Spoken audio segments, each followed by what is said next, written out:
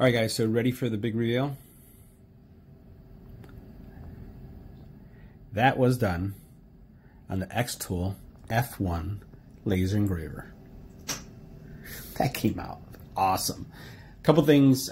Boy, did I go through a couple of these LED pieces, or acrylic pieces actually. It took some time, but the quality is there. Again, this is a beta unit, so I saw that there's some variability right there, especially by the S on the top. So hopefully once we see a final version, you'll see much better quality. But I cannot complain. Check it out. Look how clean that is. And that is clear acrylic. Absolutely love it. And my niece, my brother is a fan.